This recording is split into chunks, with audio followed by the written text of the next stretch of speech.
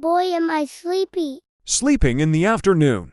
Didn't go to bed last night? Actually, a monster came in my room and scared me in my sleep. Scott, you realize there are no such thing as monsters, right? Yes, Daddy. May I sleep in yours, Justin's, or Oliver's room?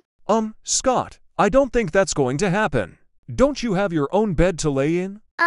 Yeah, but I can't seem to sleep by myself because I'm scared of monsters. Now, Scott, what did I tell you before? There are no such thing as monsters. It's just a myth. So why not go back to your room and get some more rest? Okie dokie, Daddy. Later. Hey, Scott.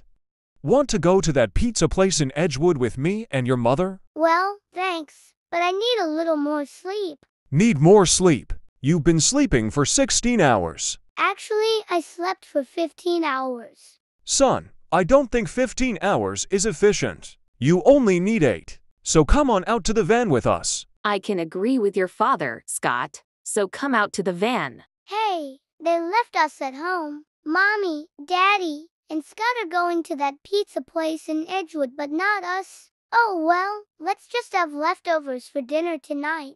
Good idea, Oliver. Hey, Derek, what's the matter with Scott? And why is he sleeping in the center of the van? I don't know, Rachel. I think maybe he might have trouble sleeping the next time he goes to bed. At the pizza place in Edgewood. Okay, sweetie, here we are. Gus's Pizza and Grill. Gus's Pizza and Grill. I've never seen this pizza place before. Let's go inside and order some pizza and drinks.